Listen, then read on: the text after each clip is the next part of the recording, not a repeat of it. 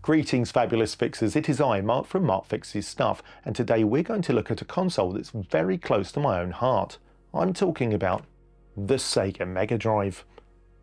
I particularly like the Sega Megadrive because when it came out, my friend Mark and I, yes, another Mark, there's plenty of us, went into Hounslow to buy one. And there's a funny story attached to that, so I'll tell you that whilst we're doing the modification. And the modification we're doing to this is we're going to fix it so it can play games from all regions. That's right, a region-free mod. Now there are some region-free mods which require switches in the back, toggle switches, which involves drilling the case. I'm really not into that, so we're going to do a switchless region-free mod. When we've completed our mod, we'll test it and see if there's any difference in running the games. So without further ado, let's crack on right now. Mark Fixes Stuff. This channel is sponsored by PCBWay, and they don't just do PCBs. If you want professional 3D printing, just upload your models, pick from a variety of materials and colours, and you're on your PCBWay. Thanks to Elaine and the PCBWay team for supporting Mark Fixes Stuff. So this is our Sega Megadrive, a fairly common console in the UK and pretty easy to come by. And we'll be installing this mod from Directro. It's switchless and switches between 50 and 60 Hz and also sets the console into the US, Japanese and European regions. Checking the underside of our console, we can see for sure that this is a PAL Megadrive. It will only play cartridges in 50 Hz that are set to the European region, or no region at all. I've already tested this console, so it's time to open it up. Opening up a Megadrive is pretty easy. It only has 6 screws and they're here. There's no nasty clips. And I'll be using my ES20 electric screwdriver set that I'm constantly shilling from Kaiweets. Seriously, I use this all the time, it's dead cheap, and if you buy one I'll get a couple of quid. It has a nice amount of torque, but not so much that you'll rip your retro to shreds.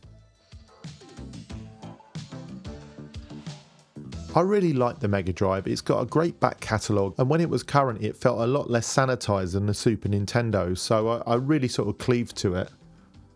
If you remember, a lot of the games were kind of censored on the Super Nintendo, so you'd have green blood instead of red, like that even mattered.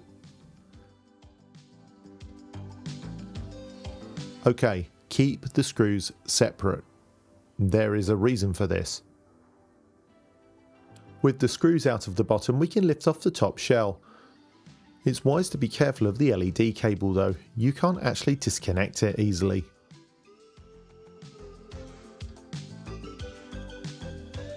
The only way to take the LED cable off is to pull the legs of the LED itself up,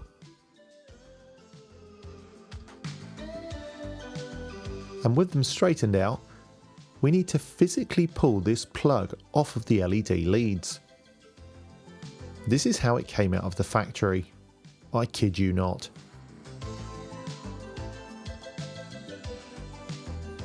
Yep, it can take a while. And there we have it. We can put the top shell to one side for now. Later we'll need to come back and fit the triple colour LED.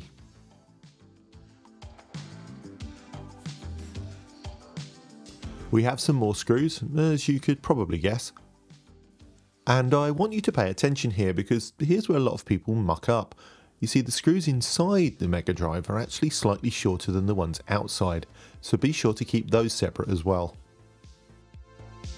This is where the forces of magnetism battle with the attraction of the metal shield. There's another screw hidden here which often gets missed. And of course, slipping around the back, there's yet more screwing to be done. Remember, these screws are different from the case screws, so do keep them separate. I'd like to take a moment here to talk about different types of screws because a mistake I often see is people putting the wrong thing in the wrong hole. Generally in old consoles you'll come across 2 types of screws. This type, which is a machine threaded screw. It's used when there's a thread already existing in something like a piece of aluminium.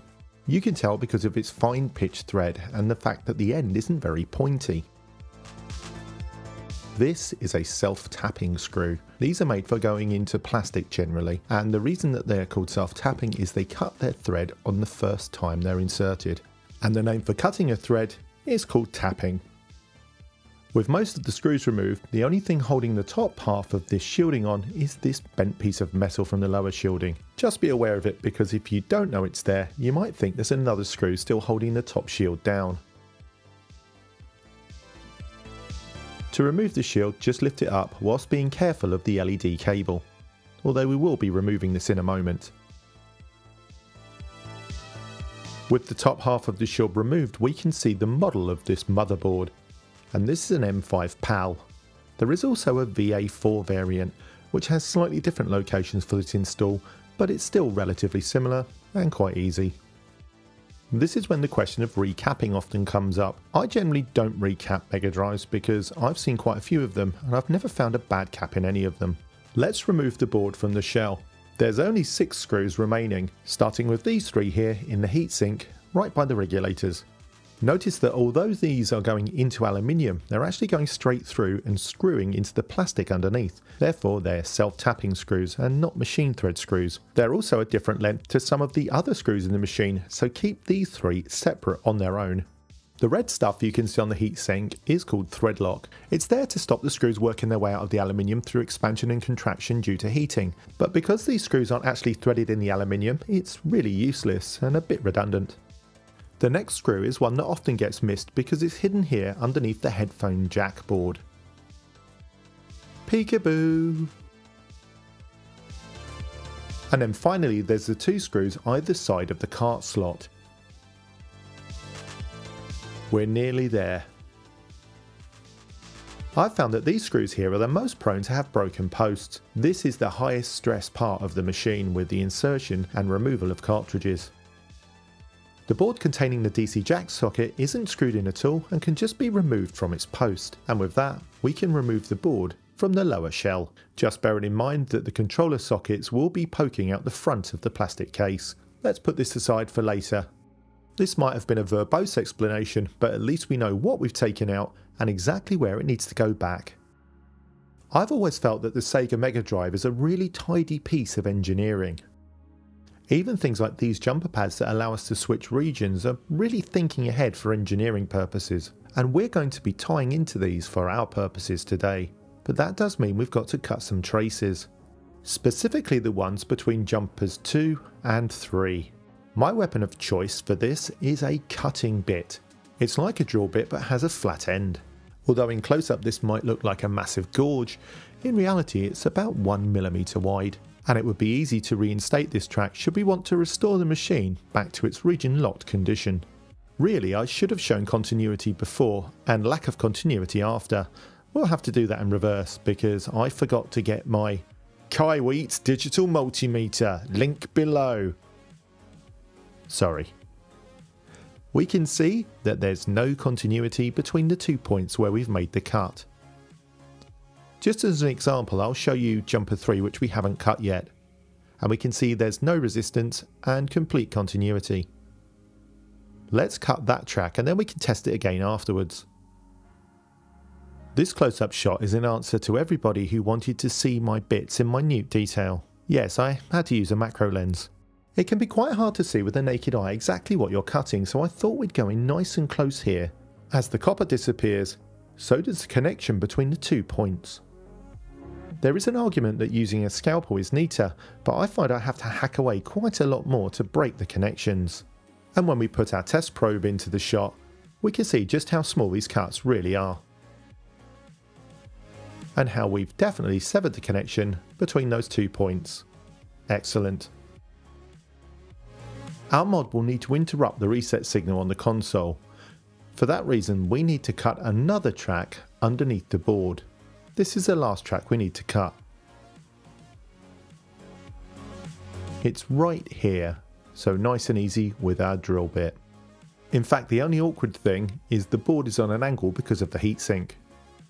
With that being said, we make short work of the cut.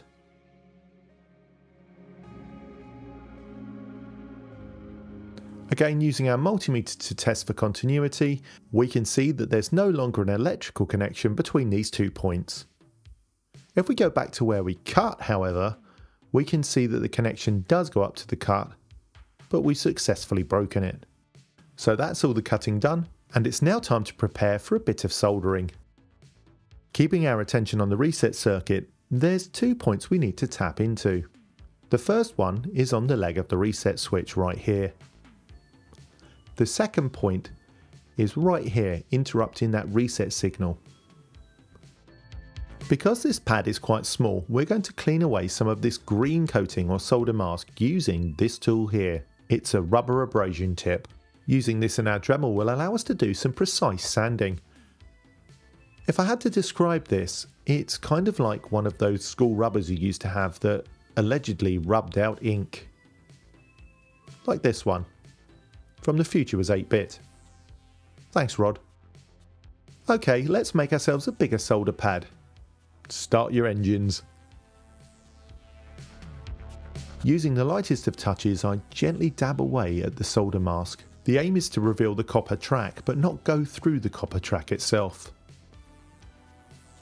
Polishing off our efforts so far with a cotton bud shows we haven't quite got rid of the solder mask, so I use the tip of my rubber to just dab on top. When you see a little bit of copper coming off, then that's the best time to stop. A clean with isopropyl alcohol, and we can see we've made a really good site for soldering to right there. Obviously, it's a good idea to clean off any of the copper that you might have liberated from the board. We don't want that to cause any problems down the road. With our sites prepared, it's time to get our mod out of its packet. Inside the bag we have the mod itself in a secondary bag which contains some instructions. We also have some heat shrink tubing in 3 colours. There's red, there's blue and there's yellow, which should be helpful for our LED, which also comes out of the bag next. And lastly we have what looks like 150 meters of bell wire.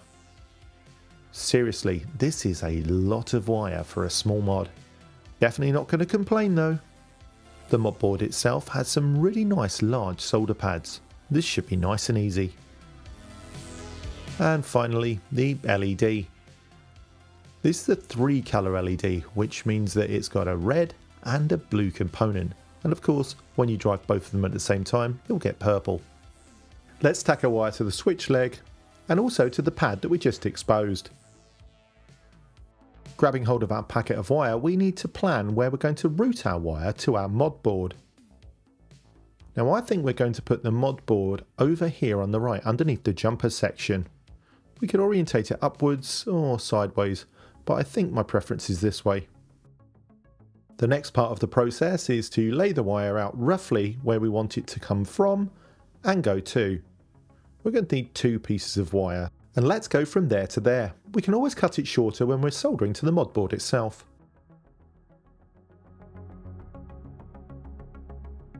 Although I don't want to go for a mad cleanup of the board, I think we need to get rid of a little bit of the dust around the switch, at least whilst we're working. And let's get our soldering tools ready. First the solder fume extractor. Then we'll power on our soldering iron. We're going to be using 330 degrees today. That's in Celsius. And 330 degrees is because we already have leaded solder on the board, and this is indeed leaded solder wire. 60% tin and 40% lead to be precise. Contrary to popular belief, it's not illegal or banned for home use. The solder on the board is already leaded as well. We're going to need some flux. Flux is really handy for working on old electronics. Flux is usually a mild acid. When it's heated, it activates and burns off any contaminants on the surface of the workpiece. As a part of my soldering ritual, I always clean my tip first. This is important because any old solder on the tip will have had the contained flux burned off and it won't want to flow onto the solder joints. For punching into this reset circuit, we really just want to tack onto the surface of the board. Another part of my ritual is when I'm putting my soldering iron down for a period of time, I like to clean the tip and then apply a small layer of sacrificial solder. This prevents the tip of the iron from oxidizing due to the heat. The wire supplied is a single core and not the stranded type. This is often called bell wire.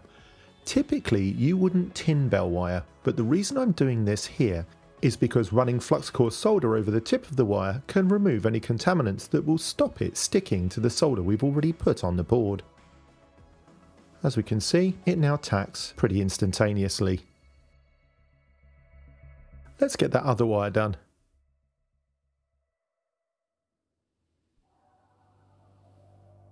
I'll use the same method again. I have a preference to strip my wires, prep them, and then cut them to the size I want them to be on the board. And about there's perfect, I think. Again, the wire tacks well to our pre-prepared board. That'll do for us. For routing the wires, I think we'll go across the top of this chip, then all the way to the location of where I intend to put the mod board. We now need to add 4 wires to the jumper area that we were working on earlier. First the left pads of jumpers 2 and 3. Then a further 2 wires to the right pads of jumpers 1 and 4. After that we can stick our mod board into place. This really is a huge amount of wire that comes with this kit. I mean, it's a phenomenal amount of wire. I think we'll just use black on this occasion. We need 4 lengths of wire, roughly the same length. I'll make them too long so that I can cut them down as I'm soldering them. Here's some I prepared earlier. Of course, I'm going to prep the ends because I want them to tack nice and easy to the board. Believe it or not, this really does make a difference. Try it yourselves.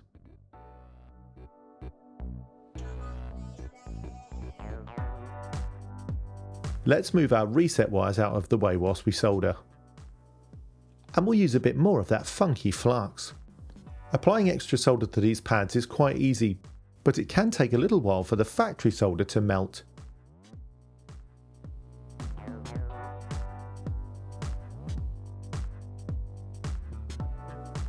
We're just prepping up the pads that we need to do. Jumper 1 right, jumper 2 left, jumper 3 left, and jumper 4 right. The PIC controller on the mod board will then take care of switching operations for our console. Now you're not going to see the best soldering because I'm working around the macro camera and it's really difficult to see what I'm doing.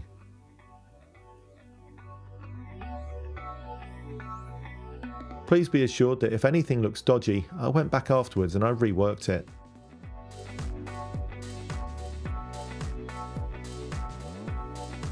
These really are quite small points. They look absolutely massive on the screen, but they're tiny. And that's our 4 wires to the mod board are prepared. Great! There's a little bit more preparation I'd like to do before we install our mod board, and that involves replacing the stock red LED with the triple colour LED from the kit. Now this is where I'm not sure that the instructions are correct, because on the instructions on the website for this mod it says that the middle leg is ground, which is correct, the next longest leg will be red, which I'm not sure about, I think they might be blue, and vice versa it says the shorter leg is blue, but that might actually be red. That's my experience anyway, but let's believe the instructions for the sake of this exercise. The stock red LED is driven by these 2 wires. The white side is ground and connected to all points of the ground plane, but I think we need to remove this cable just to be neat and tidy. So let's clip it off. Please note it's not a plug and it's not plugged in. Now we've taken that off, we can prepare this pad for a nice bit of solder. All we need is a small blob of solder for a ground connection for our LED. The driving voltages for the red and blue elements of the new LED will come off of the mod board. I'll prepare a piece of wire roughly the same length of the existing cable for ground, and then 2 further pieces of cable that will go from that point all the way to where the mod board's going to be, roughly speaking.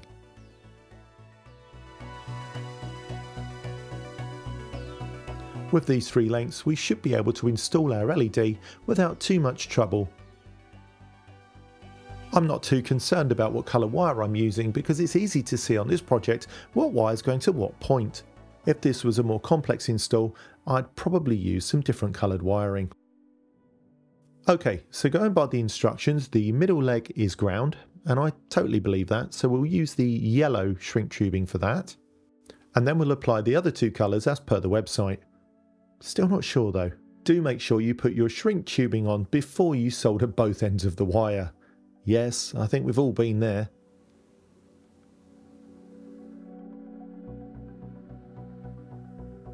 This looks like it could be fiddly, so I think what we'll do is we'll crop the middle leg nice and short. And then I've got a special hole to jam this in. It's on the side of my wire holder.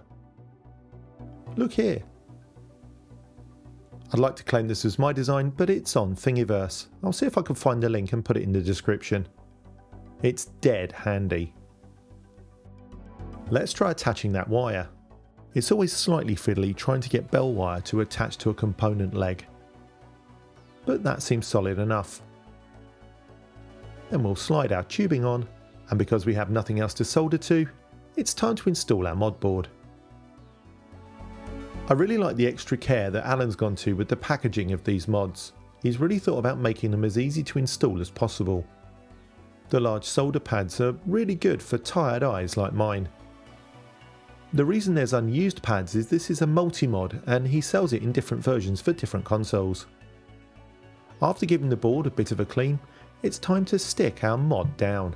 Looks like the alcohol fumes have got to this gummy.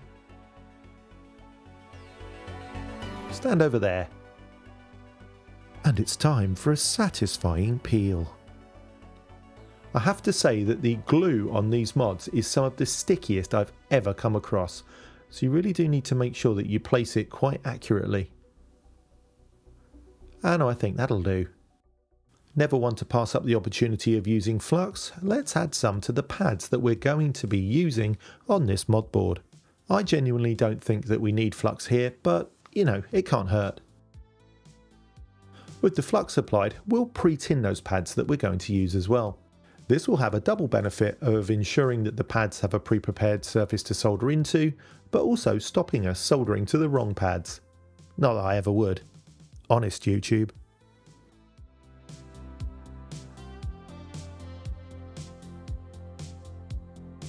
The first wire we're going to install is this one that's slightly obscured by where we've put the board.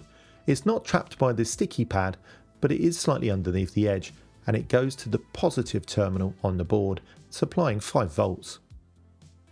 We'll bend it roughly to shape, cut it to length, strip it, and then we'll solder it onto the pad.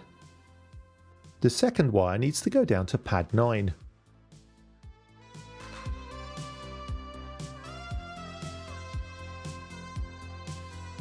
With that in place, our third wire goes down to pad 10.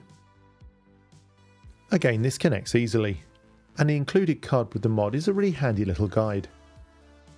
The last one of these 4 wires is JP1, which is a ground connection, and as such, solders to the minus marked pad on our mod. Try saying that 3 times fast.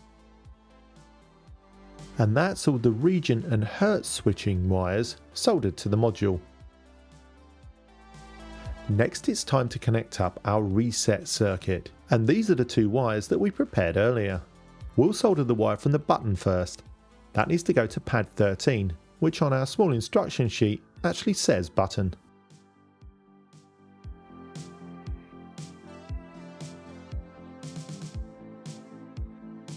The other wire comes from the reset signal, that pad that we exposed earlier. This goes to pad number 8 on the mod. And again on the instructions, this is helpfully marked up as reset.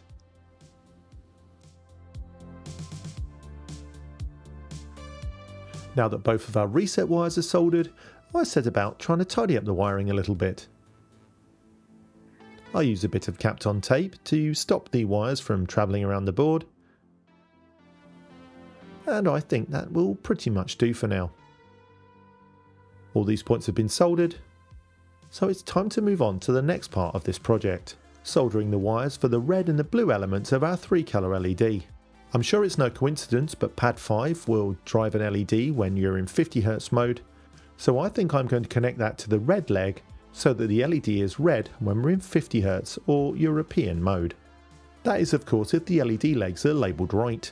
I don't really care what colour they come up as long as it's consistent. With the 50Hz signal wired up to what I think is the red leg, let's prepare the blue leg, in inverted commas. When all three of the legs have been soldered and sheathed up, we hit them with the hot air gun at about 140 degrees Celsius. This will insulate the legs and also give them a little bit more structural strength.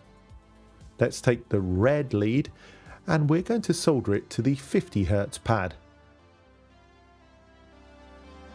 When that's done, we'll take the purportedly blue lead and solder that to the 60Hz pad. And with that wire soldered in, that completes all the soldering for this mod. We've soldered the LED. We've soldered our reset interrupt circuit. And we've soldered all of our 50-60Hz and region switching pads. Now it's time to get a bit hacky because we need to install our LED. The original LED is actually installed from the top of the case, but that's not going to work for us, so we need to pop out this part of the top bezel. And with that out, we can see that the red LED is actually dropped through two holes in the case. I can't get my fingers on it, so we'll just use these side cutters to grip it and pop it out. With the LED out, we can see that there's no way for us to fit our three-legged larger LED in this hole. So we're going to need to make this hole bigger. The original LED is about 3mm.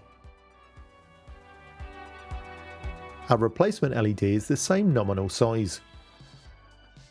I know that whilst I'm drilling, the plastic is likely to slightly melt. For that reason, I'm going to use a drill bit smaller than the LED itself. About 2.6mm is fine. I'm drilling through gently on the slowest speed. After that, I cleaned out any plastic debris with a brush. This Megadrive could probably do with a bit of a wipe over. There's a few bits of ingrained dirt around the buttons and the controls, and some around the top of the bezel as well. Whilst I give this Megadrive a bit of a spruce up, why don't I tell you the story of my friend Mark and the Megadrive. It was around January of 1991. Me and my bestie Mark Mega were well into video gaming. Mark had left school a couple of years before me, so he had a job and he was quite well established in a company called Texas Home Care. He'd actually worked himself up to a pretty good position, so was quite well paid for our age. I was living in a place called Feltham and Mark was living in a place called Hamworth, actually in the Oriel estate. He would get the bus to Minimax Corner, near where I lived, and then I would join him on the bus on the 237 and we'd go into a town called Hounslow. Mark was a big gamer.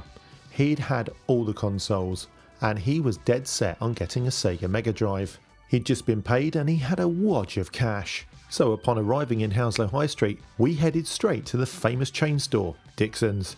Mark wanted to buy a bundle, so naturally asked if he could try a couple of the games. The salesman took one look at us and told us to F off, and I quote, "This isn't an arcade." Mark was a bit shocked by this. However, as I'm a vindictive bastard, and I know that they were all commission based, I told Mark to get out his money and wave it in the guy's face, which he then did. He also told him that we were going to go to Curry's and buy the same bundle for £10 more. The salesman tried following us out of the shop down the high street, telling us it was a joke and he was just having a laugh. Of course, he soon gave up, but Mark did buy a Megadrive that day, and although it was out of our way, we made sure that we walked back past the Dixon's window, knocking on the window and pointing proudly at Mark's new purchase. You really shouldn't judge a book by its cover, should you? Do you have any stories like that? Let me know in the comments section below. As I said earlier, those posts are actually a very common point of failure and we've glued that. A quick note here, the hole for the bezel wasn't quite deep enough to allow our new LED through. It only sat about here in the hole. Using my drill bit, I reamed it out a bit more just to allow the LED to come in a bit more proudly. It's kind of tapered now. I also found that the hole in the case wasn't big enough, so I've reamed out the rest of the aperture, and now that LED will fit all the way through. It was fine for the original LED to sit back because it was just saying that the console was on, but we really want our new LED to be quite proud so we can see what region we're in. As you can see, that's going to be visible from all angles. With all our drilling and dry fitting done, it's time to go for an actual install.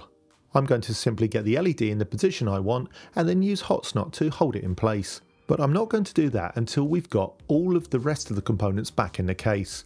So in goes the shielding. It's been 24 hours since resin gluing our broken post, so whilst it's nice and solid, unfortunately there's a pocket of resin in the bottom of the well. This will stop our screw going in properly. Using our drill bit as a depth gauge, we can see that we've only got a shallow hole. When we compare it to the other hole, we can see how much we need to drill out. I'm going to use this bit of Kapton tape as a depth gauge. I don't want to accidentally drill through the bottom of the console. Thanks so much for being a patron, it really means so much to me. Your support helps me achieve so many things and I genuinely cannot thank you enough. With our hole drilled out, we have a quick clean up.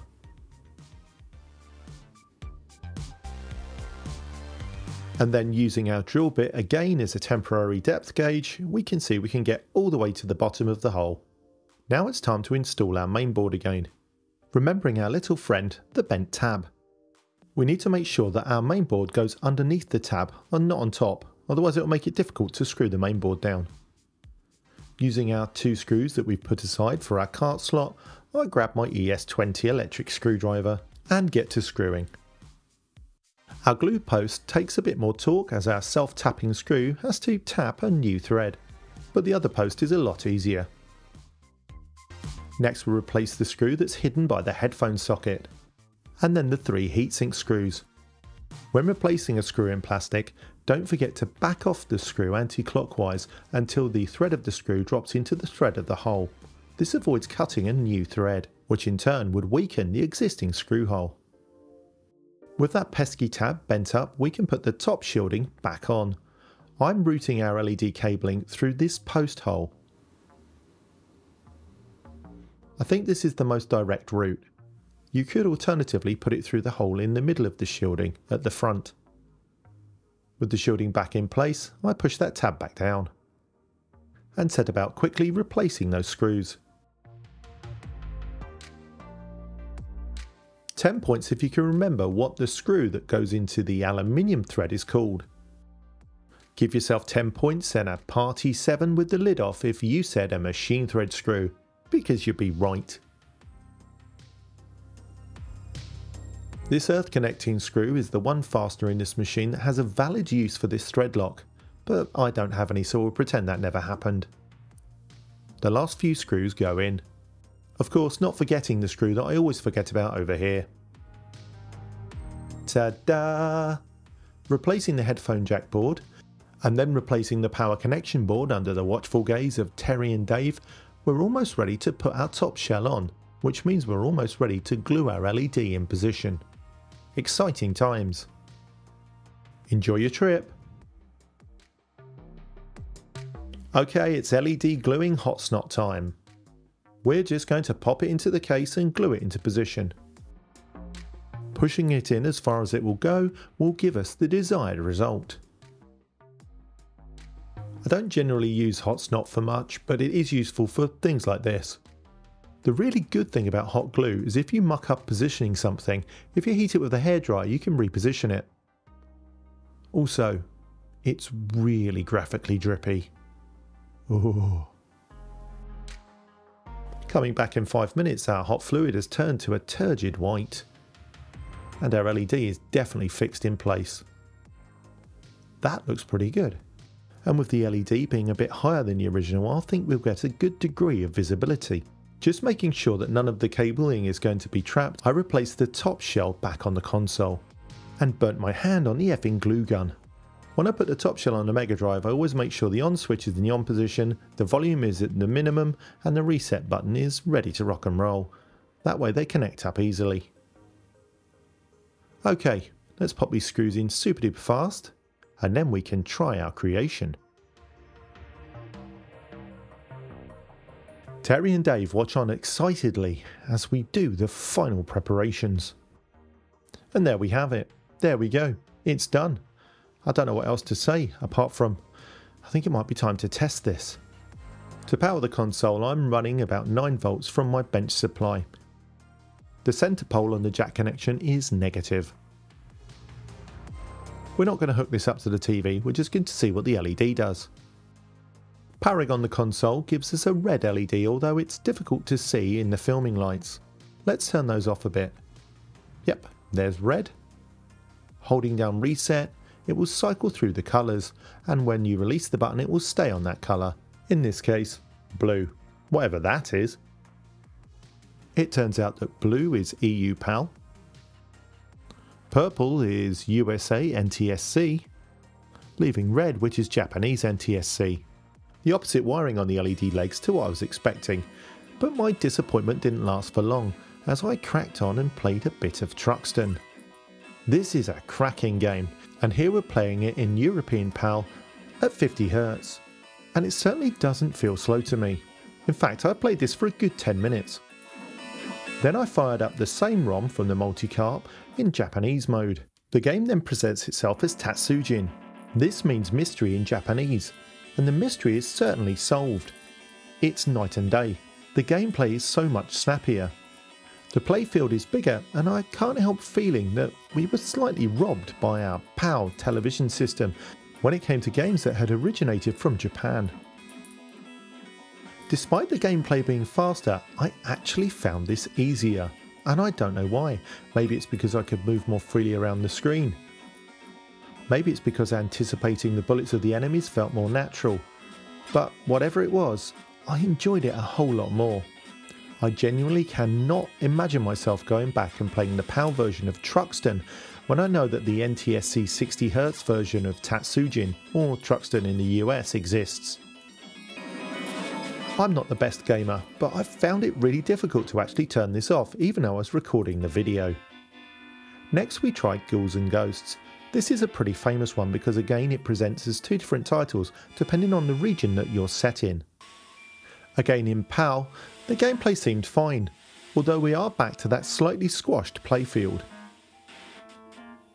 I'm terrible at this game, to be honest. Booting up into Japanese NTSC, we're greeted with a different title, Daya Makaimura, which roughly translated means Great Demon World Village. The playfield is bigger, but I'm not sure if the gameplay is any faster. I'll let you be the judge by looking at this footage. Another game I tried is the ape platformer Toki. Again, it's squashed in PAL. But we didn't know any better, so we just played this game, and I really enjoyed Toki back in the day. Booting up into Japanese, we get full screen again. It's slightly faster. Although I still haven't got a Danny LaRue what's going on in this intro. And Toki's had a name change. He's now called Juju, with the game being called Legend of Juju. I don't even know why they changed that for the European and American markets. One thing I should mention is if you want to fit a genuine Japanese Megadrive cartridge into your European Megadrive, you'll need to cut the slot. I've opted not to cut the top shell, preferring to order a slot extender or riser off of eBay. So, is this mod worth doing? Well, yes. Overall it's a great mod and a lot of fun to install. Links to tools and things I've used below, and thanks to Mean Machine Dean for the console and Alan at Retro for the mod. Big thanks to my amazing patrons appearing on the screen right now.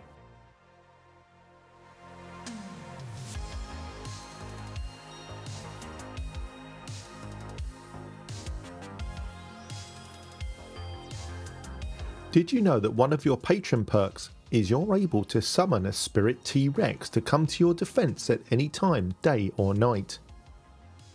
This might not be true.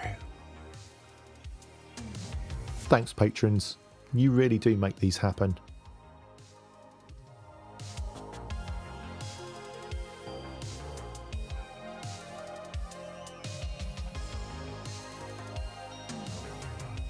Why not watch one of these other videos? You know you're going to, so why resist?